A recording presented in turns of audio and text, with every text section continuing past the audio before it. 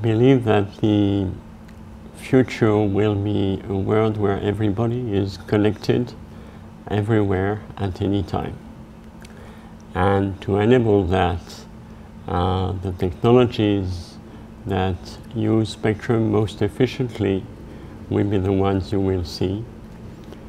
And in particular, the massive MIMO implementation, very high number of states modulations, this type of technologies.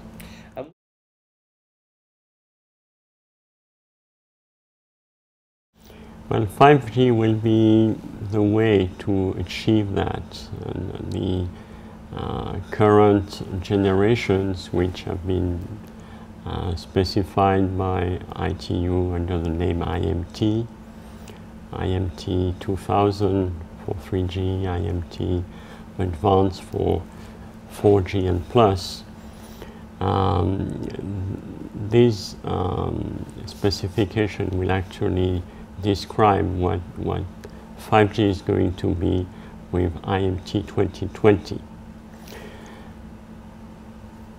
What you could characterize 5G is the way to enable not only people but also things and machines to be connected to internet and work together.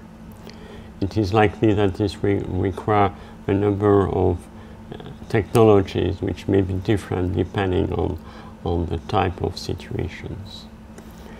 What is important for 5G is that you will have not only much larger throughput of the data, a much faster latency time, a much better experience, but I believe what people are looking for now is ubiquity of the network.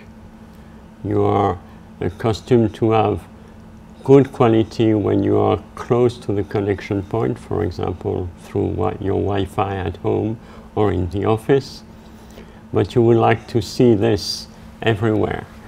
And this is, of course, coming at a cost, not only in deploying the networks, but also to ensure that spectrum is available for that in the frequency bands which ensure the most affordable price. What we will see with 5G is a run to higher frequencies to get larger capacities and a run to lower frequencies to get larger coverage. This, of course, will require more frequency bands to be allocated to the mobile service.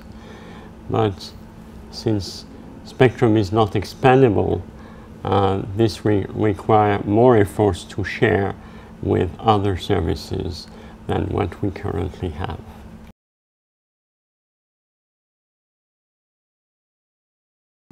The main value, I believe, is to permit exchange between people. I think exchange of experience, exchange of visions for the future. This is what I see as the main value.